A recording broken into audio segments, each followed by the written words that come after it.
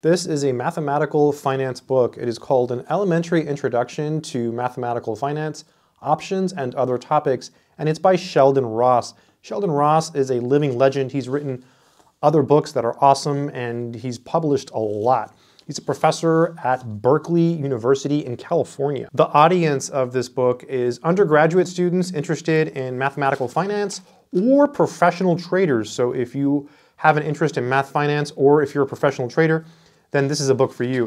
Let me just warn you though, if you're a professional trader and you're interested in this book, this book is a math book. It's pretty serious and it's pretty hardcore, so it's going to take some effort to learn the mathematics in this book. Here is the copyright, Cambridge University Press, 2003.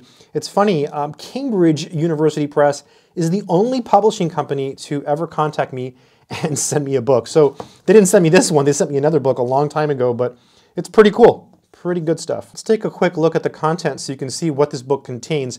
So it starts with probability and it assumes no knowledge, but we're going to look at the section so you can see exactly how challenging it is, so you can see if it's a good book for you. Normal random variables, geometric Brownian motion, interest rates and present value analysis, pricing contracts via arbitrage, the arbitrage theorem, and then the Black-Scholes formula. They do derive the Black-Scholes formula from scratch. That is one of the main goals of the book. It's to introduce probability in finance and general finance topics, and then derive the Black-Scholes. Here's some additional results on options, a little bit more advanced stuff. Really, really cool to have a book like this. There's not that many books that are like this, so that makes this book really unique. This book is also very clean. Wait till you see the inside of the book. Ooh, exotic options, barrier options, Asian and look-back options, pricing exotic options by simulation. And then here are the rest of the contents. And you notice that there's no answers in the back of the book. And I've checked, I've read small portions of this book, I've looked through it. There are no answers, there's just exercises. That is probably the biggest con of this book, is that it does not contain answers. So it's not really like a book that you can buy to do practice problems with, but it's a book to learn mathematical finance, and it's awesome. Let's take a look at the introduction and preface so you can see how to the point this book is. An option gives one the right, but not the obligation, to buy or sell a security under specified terms.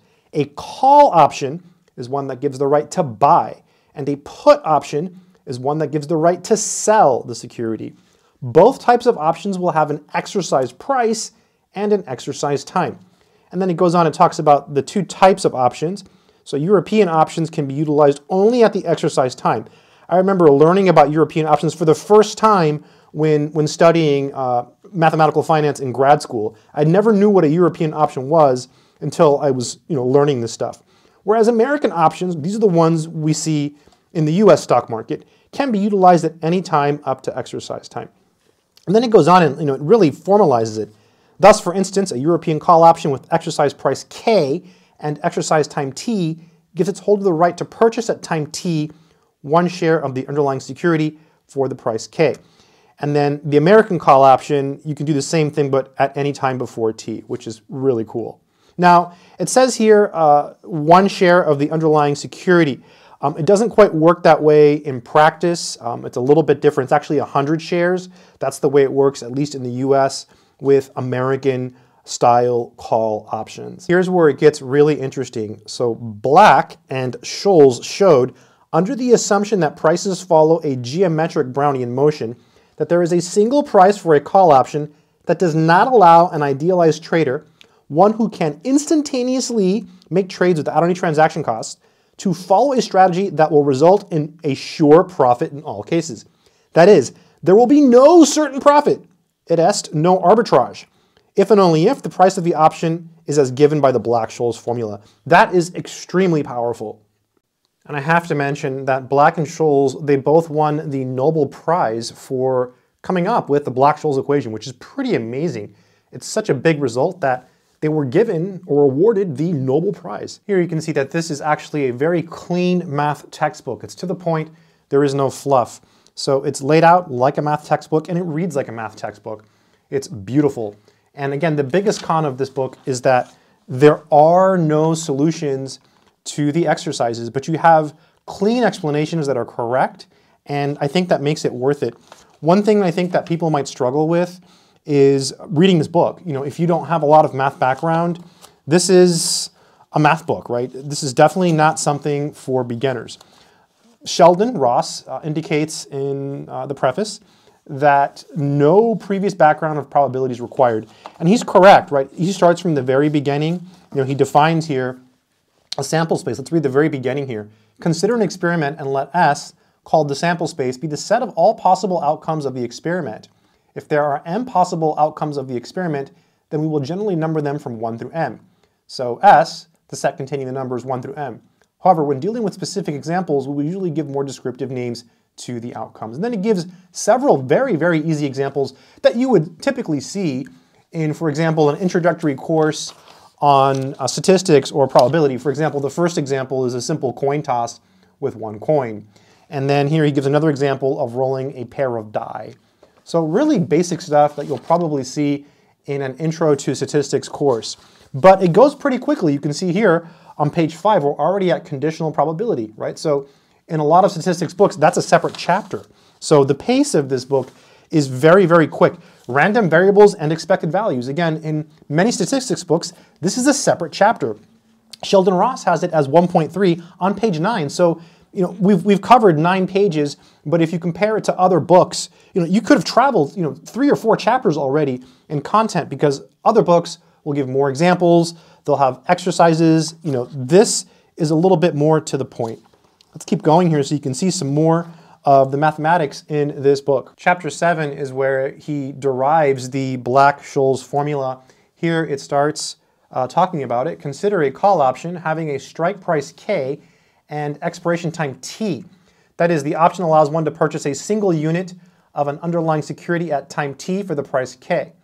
Then it says, suppose further that the nominal interest rate is R, compounded continuously, and also that the price of the security follows a geometric Brownian motion with drift parameter mu and volatility parameter sigma. Then it says, under these assumptions, we will find the unique cost of the option that does not give rise to an arbitrage. And so let's skip all of the beautiful math that we have here. Look at all this mathematics. And basically, he's been building up to this point the whole book, right? Just to give you the background so you can understand the derivation. So if you want to understand the derivation of Black-Scholes, buy this book. And here it gives you known as the Black-Scholes pricing formula.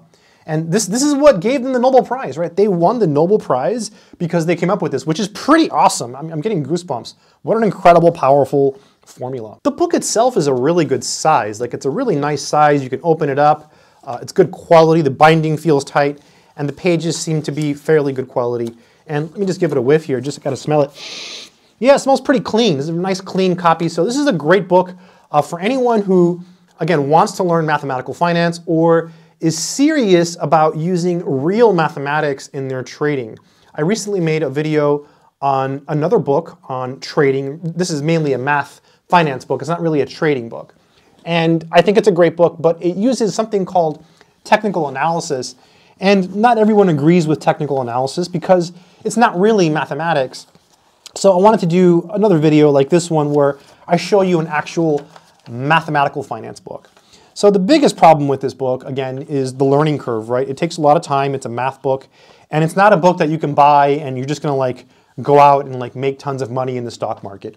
It's a math finance book that's gonna teach you actual mathematical finance. One of the things that always happens when I post videos on finance is the comment section usually gets attacked by spammers. So just be careful if you're reading the comments and you see stuff about crypto and then like there's people replying and they all look like, oh yeah, I tried this crypto thing, it worked great. Just be careful with the comments. I usually, when I see those spammers, I report them, but I don't always catch it. And I think sometimes YouTube definitely removes comments. YouTube definitely removes comments sometimes when they suspect spamming. So yeah, just watch out. And always remember this when it comes to finance, okay? This is really important. Nobody cares about your money more than you, right? Nobody does, nobody does. It's your money, you work hard for it, and you don't want to lose it, right? So just be careful, and just remember that, and don't believe anyone. If someone's out there telling you that they're gonna sell you this program that always works, or they have this trading strategy where they're gonna get rich, not true, because if it really worked, then they wouldn't be selling their strategy. So pros, I would say the pros of this book are that it is super clean, right? It's got nice examples, it's got definitions, it's got content that you can't find in a lot of other books. It's written by a legendary mathematician, Sheldon Ross. He is awesome. I have several of his other books, and I used one of his other books when I was in grad school studying stochastic processes. So those are all pros. Con, the book does not have any answers to the problems. That is a big con, and I think that's kind of a problem. In any case, I think this book is still worth it for anyone who either wants to learn probability or wants to learn mathematical finance. If you're a math major and you have any interest in math finance, get this book. It's probably one of the best ones you can get. By the way, if you know other good math finance books, please let me know in the comments. I'm curious. I have a couple others, but I really like this one because of the layout, and it's clean, and it's written by Ross. Ross is really good. Overall, I think this is a solid book on mathematical finance, and I think it's great for anyone who wants to learn probability and or mathematical finance. If you want to learn probability using this book, I do recommend that you get other books also to help you. There's nothing wrong with using this book to learn probability. It's just that I feel like you're going to need some answers to the exercises and maybe some more examples to really, really solidify your skills.